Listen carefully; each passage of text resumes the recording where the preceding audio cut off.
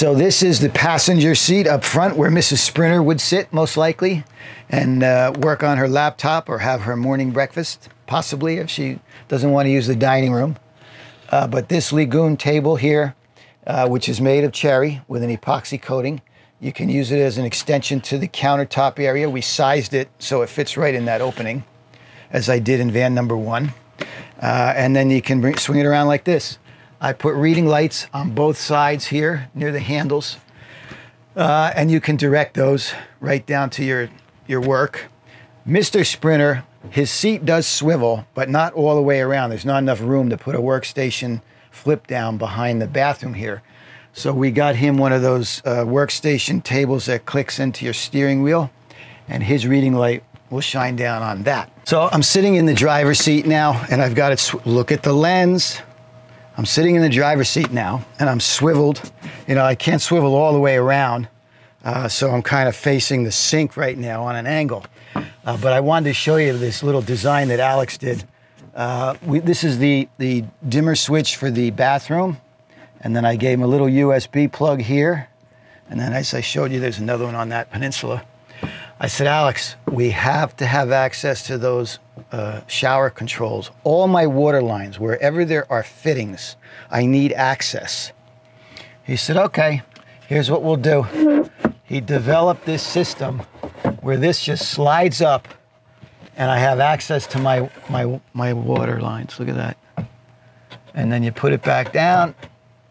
Hopefully you never have to get in there, but if you do, and his tolerances are so tight. Isn't that nice? No rattle. We already checked that. We're not done yet. You see, there's a space in here where we got to trim it out. We had to get this van ready for their trip. They're going on a 3-week trip cross country. And so when they get back from that trip, bring the van back and we'll finish up all these little details. But we basically wanted to get it ready for their trip. So now we'll move rearward. Down the bottom here, we decided to cover the riser step with black plexi. Looks pretty jazzy. It goes all the way down into this. This is a nice big storage area in here. You can put your shoes, hiking boots. So as we enter, this is the feature wall on the bathroom. This is a wet bath, and the owners originally wanted cultured marble in there. I said, you can't do that. It's too heavy. Here's the van. It's beautiful. Look at this countertop. The owners really went above and beyond with this countertop. How nice is that? Massive sink. It's the biggest sink I could find. So big, in fact, we had to put our faucet controls on the side. I actually like that because otherwise you've got to leave so much room for your controls on the back end of this sink that you get a very narrow sink. It's not very deep. So this is a nice situation. I think I'll do this in future vans as well. And as you can see, we've got the bird's eye maple all the way down this galley. We've got drawers and cabinets, and that little jog that I like to make, I think that adds a nice special look to this. Gives it some depth and some weight. And then as you come further down, we wrap the fridge in bird's eye as well. Everything in here, all this bird's eye maple, we did our laminating in-house. We bought the skins from a great lumber yard in Long Island. We bought the last 4 or 5 skins of this bird's eye maple that they had, and we used it. Down here we've got the massive laundry drawer. I'll show you how all that works in a minute. A drawer above here, very deep. It's as deep as the fridge, except for about 6 inches in the back, where I need my airflow. The galley cabinet. Above the sink, we've got lighting. I had my little switch plates made, so we'll be using these in the vans from now on. Triples and doubles. Here is the dining room. Look how cute that looks. That's the pantry. Here's a very small closet, very thin closet. All you need to put in there, though, a couple of windbreakers, a blouse or two, maybe a blazer if you're going to go to the club for dinner. And there's our power center, all bird's eye, trimmed in 80/20. There's an airline cabinet, another airline cabinet. We've got lighting underneath, lighting above. Pretty cool, right? They wanted cultured marble, so we gave them as best a variety that we could, given that this is a van, camper van. But this is a pretty slick bathroom. We're using the composite boards down low for the boardwalk. That way there's very little maintenance, and they can take this first section out. You can see the thumb hole there, finger hole. They could take that section outside if they wanted to shower outside and not get their feet muddy. This is a pretty cool shower diverter right here. One side is volume, the other side is temperature. You set it, you forget it. And then they got this really slick shower head that's got a filter in it. And it has a shutoff. It's a high efficiency shower head with a filter. That last line of defense. So the galley, bird's eye maple, we're grain matched horizontally across these top panels. And then each of these bays are grain matched going vertically. The cabinet under the sink is pretty large. You could put a lot of stuff here. We've got a UV water filter system here. And our lines have shutoffs. So there are shutoffs everywhere. You can isolate whatever it is you need to isolate. And that's the trapless trap right there. Cabinet under the sink, pretty big. We've got a thin drawer here. We had to make room in this drawer bay for our faucets. Induction cooktop goes in here. And these are, can you see me? It's a Blum drawer glide, really nice drawer glides, but we modified them so they're soft close but yet slam latch. Right at the end, it pulls it in. So that was a risk we took, but it worked out quite well. So there's a bank of 3 drawers here in the middle, and you never make your drawers the same depth. They should all be different sizes, because if something you have doesn't fit in one drawer, it'll fit in the next one that's larger. If they're all the same size and it doesn't fit anywhere. This one, massive drawer. I'd use this for clothing. This sits right over the big Mama Luke battery. This panel down here is just a cover. The Mama Luke is there, and if I take the panel out, I can remove that battery. We can slide it right out on the floor and get it out that way. Then the cabling from the battery goes to the BMS, which is under this dinette seat, and then it carries over to my breakers and my inverter. In order to make them really feel like they're on a sailboat, we put a locking latch on top of the pantry. Mrs. Sprinter bought a beautiful mother of pearl clam handle to go with her beach theme. That's the theme of this van, beaches and boats. So this was a store-bought pantry for residential kitchen, which means it's 24 inches deep and however high it was going to be. But that doesn't work in a van, doesn't fit. So Ron took this whole thing apart, put it back together the way it should be sized for this use. And it's got those pull-shut Accuride glides, and then we lock the latch again. The galley cabinet houses switches on the end. It's got a stainless steel bottom for cooking, although they're using an induction cooktop, so there are no flames to worry about, just heat. So the galley cabinet comes up, and it's working on one of the spring tension rods that I found a few years back, and you just have to break the tension, and it closes with a magnet. And back here is where I house my second sub panel, which controls all my lighting. Another thing I like to do in my builds is run a sub panel. This little DC sub panel comes off the main. I send it over with a strong enough, heavy enough main line that it can accommodate the circuits I intend to put into this thing, plus future growth. So I put all my lighting off this one panel. If I had to send every single light leg back to the main, it's too much. So I come off of that and I spider away from this area. So all my lighting is on here.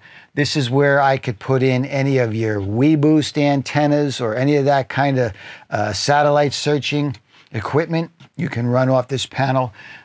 Future, if you decide that this is too much work to the Fiamma awning and I need to press a button, you could run your power for the Fiamma motor off this circuit.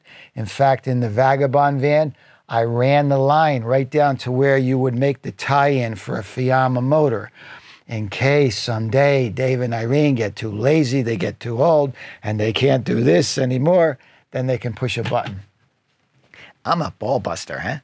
And over on this side, over the refrigerator, same thing. We've got a very deep cabinet above the fridge. But as deep as it goes, I still made Alex leave me this much room in the back for the airflow. If you notice, everything has airflow all around the top.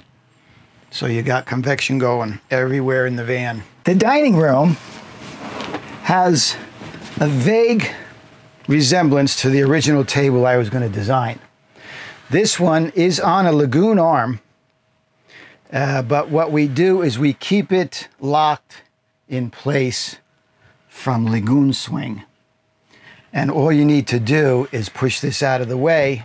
It's on rails underneath, and either party can get up to get the salt or the salad dressing. Say that both ways.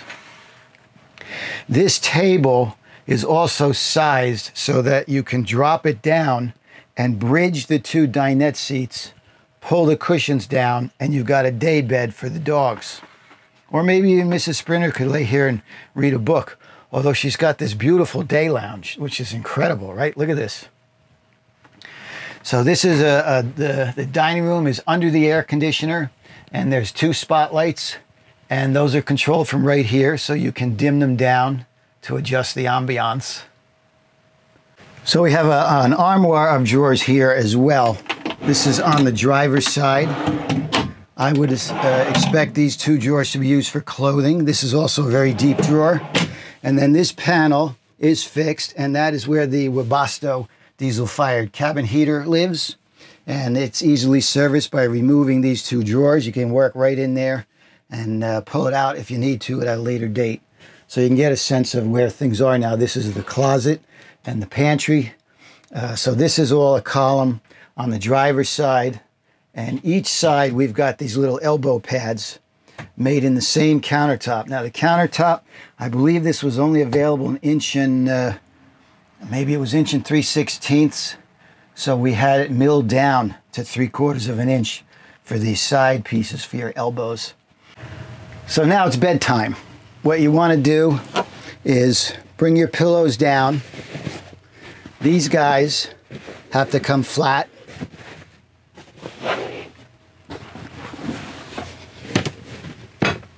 And then at the same time you're lowering the bed, you pull it out. Now I'm doing this with one hand. This is on 80/20 tracks. It comes all the way out and it has a stop.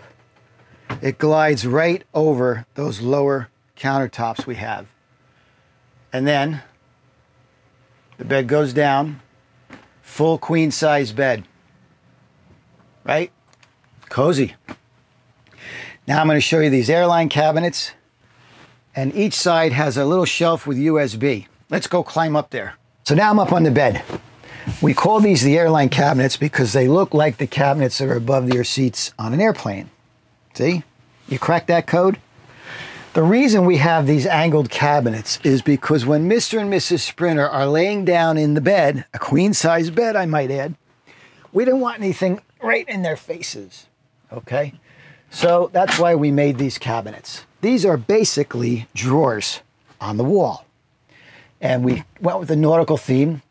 We've got bungee cords in here that can be adjusted any way you want. I figure you're going to have a couple of stacks of shirts, t-shirts here and here. In the middle, you could put socks and underwear. This is a removable back panel, as all the ones in my upper cabinets are, so that at a later date we can run wires. So the bungees hold everything in place. You put your clothes out of the way. It's a good use of space. Mr. and Mrs. Sprinter have had this van home now for 2 days, and they decided before they even took their trip, they want another airline cabinet right here. And we left that space open for a number of reasons. We figured it would be best to let them use the van and live in it for a while, and then they can start to see what they want and what they don't want. Right now, they don't know what they don't know. We talked about putting a television there on an arm so they could watch that. They don't want that because they have iPads. So the other concern was when you're getting in and out of the dining room chair, you don't want to have to hit your head on anything on either one of these sides. That's why they're angled. And you can see that above all these cabinets, all the way around, there's airflow. We left this nice shadow line and that gap, so everything behind breathes. And they've got a nice shelf down here with a USB, 4-port USB plug. They've got another shelf in the back for their water and their phones. Another thing that's pretty cool about this bed, in this case, this motorized bed was a queen size and it was too big. It did not fit the van at all. As you saw, I had to pull it all the way out just to get it to lay as a queen, but we cut this bed frame apart and welded it back together and made up the shortfall on the back end. But there's one other thing this bed does. You can pull this thing out and get cozy, and then you can raise your feet if you want. So if you get this thing out here and you put the, you set the top back, right? You recline. Look at how comfortable this is, right? That goes up. This comes down.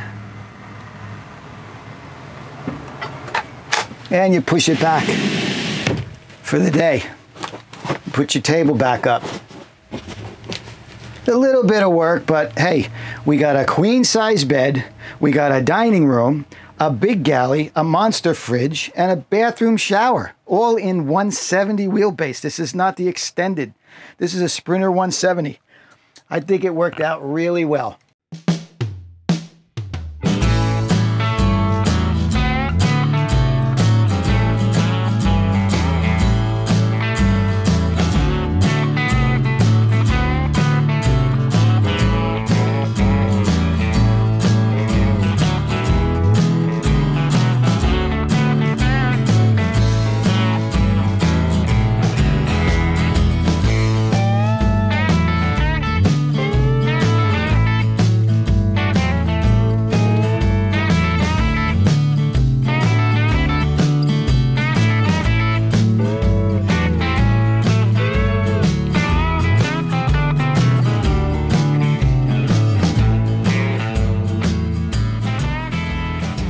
The garage area is massive, both in depth, width, and height. We're leaving this entire area wide open. And as you can see here, just above the roll-off screen, you've got your fresh water fill, your vent for the water tank, and then this is an LED button which lights the tank so you can see the level of water coming up. So all of this is left for the owner to put all his toys in. Now this area, I like to leave it open. I like to put eyes on this stuff almost daily. That's how you can catch leaks and problems as they just occur rather than over time. But we have these covers because we have a pretty fancy motorhome here. We're putting these covers in. There's a little C channel that this fits into. And then it locks in place just like that. Hold on, I'll get the other one. We're using the same marine clasps that we're using inside on the countertops and cabinets. So these guys just go right in there and they click shut, just like that. So now you can see how clean this is, right? Very nice. And there's your sight tube. You press the button, you can see the light. You see that level very easily. Garage is really nice. Look at these guys. So the owner brought a lot of his own stuff to my shop in order to add it to the build. And one of those items was the L-Track. And there's no real place for the L-Track in our build, but we cut up some plywood and we rounded it over. Look at that nice cut. Ron did this. It couldn't be any more perfect if it came from the factory. And then we use truck bed liner to spray it black, and we put the L-Track on. Now these are the cargo tie downs that come on the floor of the Sprinter when you buy the van. I could never throw them out. This is the second Sprinter. I take them off to put my floor down, but I kept them in a box, cardboard box, just kept them. And now I said, you know what, since he gave me these L-Track mounting points, this is a perfect use for these things. You can use them for tie downs. I imagine he'll put his his freshwater fill hose here, and he'll put his electrical cord on the other side. Again, the Rolex screen, magnificent, excellent company. Because their bed during the day is lounge mode, it basically covers this whole area.